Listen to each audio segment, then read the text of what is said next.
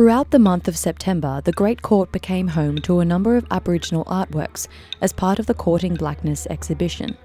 The meaning of the exhibition is to create an intervention into the Great Court by inviting 8 Aboriginal artists to participate in Courting Blackness. The artists are reshaping the way we think about Australian identity. Their artworks will reconfigure how non-Indigenous students interact with the space and think about contemporary society and Aboriginal politics.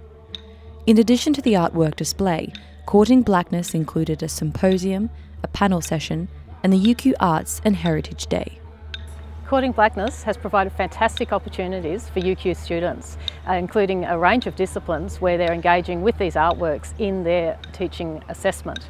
These include politics, art history, anthropology, law, and many others. Also, we've had students involved in our volunteer program, and there's been over 30 volunteers, and they've been on site all the time that the works have been here, so that students and staff and members of the public have been able to ask questions about why this work is on site and who the artists are and what the concepts they were working with are about.